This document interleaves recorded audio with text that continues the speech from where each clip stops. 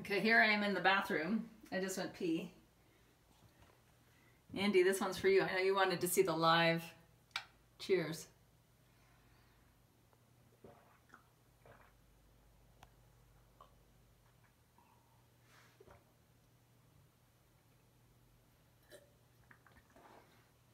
I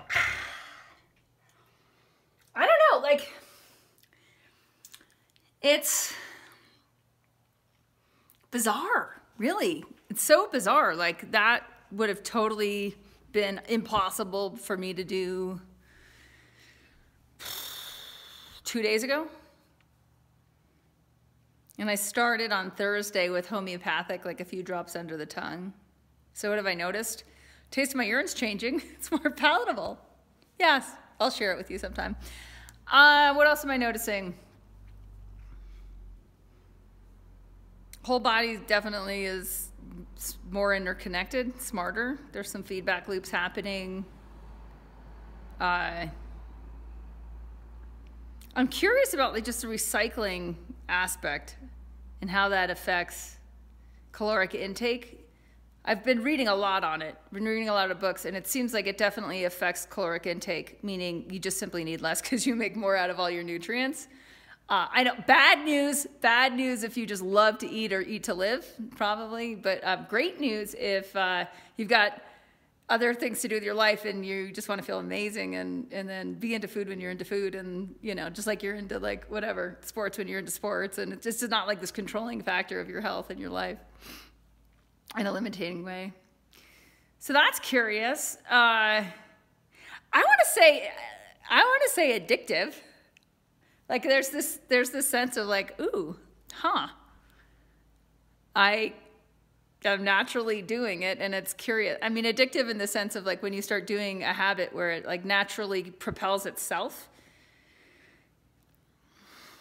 It's definitely regenerative. So my skin does feel amazing. My skin feels amazing. Rubbing it on my skin maybe twice a day, doing full urine baths. Quick, like right when I wake up in the morning, I'm like, oh, that'd be fun.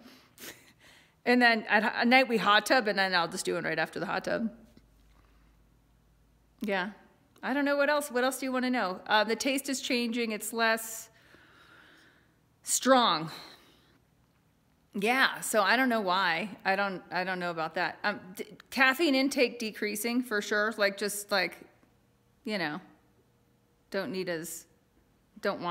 want stuff that's like, oh, that's a little whatever. Just everything's, you get more out of everything. That's what it is. Lessons learned day. Let's see. Thursday I was doing homeopathic under the tongue and massages. Oh, last night too I did a pack on my shin. Yeah, this one right here. So I did a pack here, just soaked a rag in urine, put a plastic bag on it, wrapped it with an ace bandage.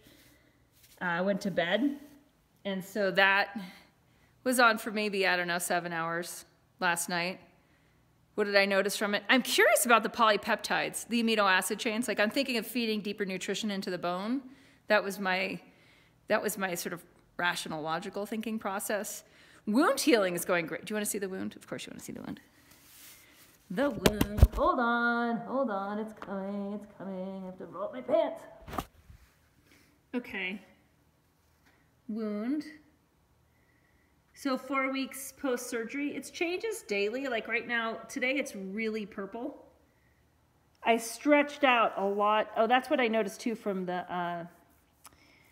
That's what I noticed from the pack last night, the compress, was that a lot of the scar tissue was softer. This is way softer this morning in here. There's less of a bulge. There's more of a bulge there. And then it turned purple. And I had done yoga yesterday and actually did a lot of micro tears in that scar tissue just from basically doing deep quad stretching, like bridge pose and back bend type stuff. Not full back bend, but you know, back bend type stuff. So yeah. Who knew? Aftertaste, yeah, you're wondering about the aftertaste in my mouth.